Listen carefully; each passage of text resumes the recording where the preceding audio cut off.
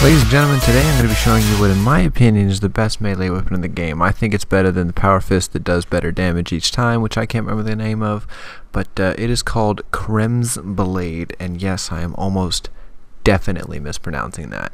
But where you're going to want to go is to the Dunwich borers. I don't actually know if that's how you say that either. Pronunciation is a hard thing, but it's kind of northeast of Diamond City and pretty much straight east from Sanctuary and the Red Rocket, all the way to the right of the map. And first thing you're going to do is kill everybody. Then you're going to want to slowly walk down, or if you're on PC, instead of being a scrub, you could just turn on God mode and jump all the way down, because why would you walk when you could just jump?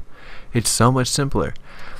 But you're going to follow my path pretty much exactly to the dot. I went straight there, luckily. I didn't have to go back and re-record the whole damn thing.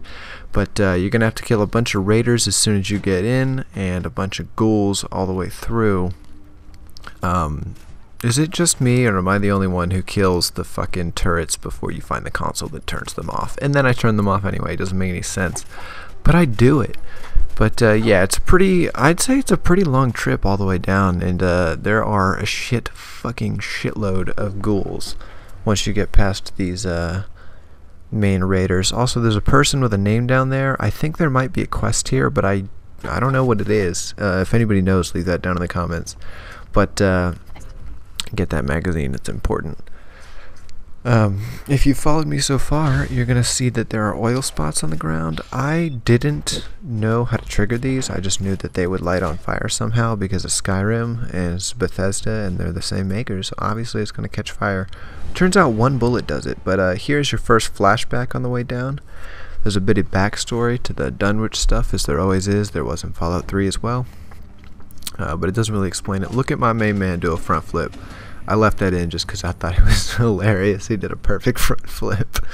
But continue, turn all the lights on, and you might notice that I have seen like 8 legendaries in here. That is not going to happen for you, I promise. I have mine turned on 10 times more so I can get a bunch of awesome stuff. And hint hint, I do. Just up in a second after this second and final flashback, I get a weapon that I didn't really know existed, and I might do an update video on. But more fire, boom, testing my theory, learned. It is just one bullet.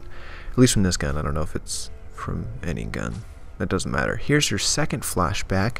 This one is going to be showing him making some kind of sacrifice with a bunch of people. I don't know who him is. I didn't find the holotapes. There's one on the console in the room before, and one on one of these dead people. So I wasn't really paying attention to that. But if you're curious about backstory, that's on all the terminals. It's everywhere.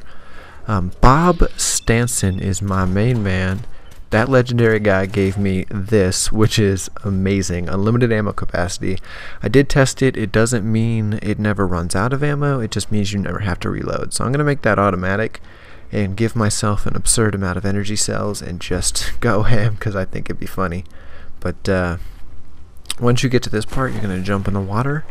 All the way down is where I thought you would go, but then there's a little hole in the wall, and you're going to go in there, and you're going to see a little altar with 2 cats, which are actually mini nukes. But I have a retexture for my fat man, so it's not really a mini nuke. Turns out that means that you can't pick it up. Sorry.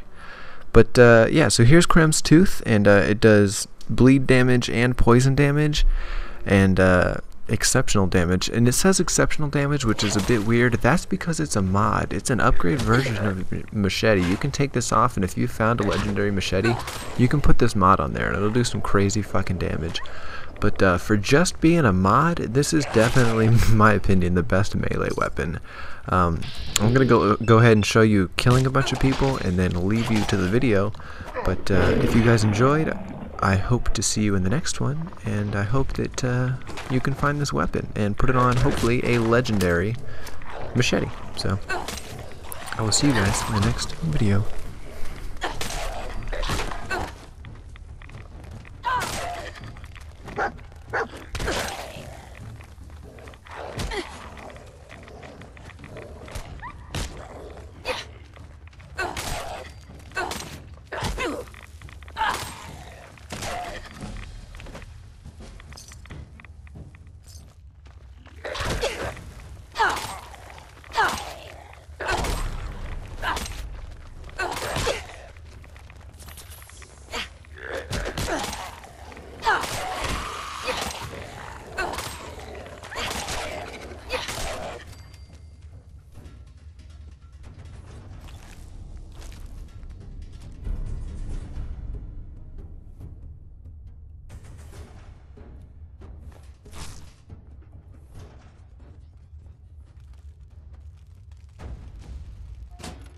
Oh, and watch out for this dumb box that throws a grenade at you. Alright, see you in the next video.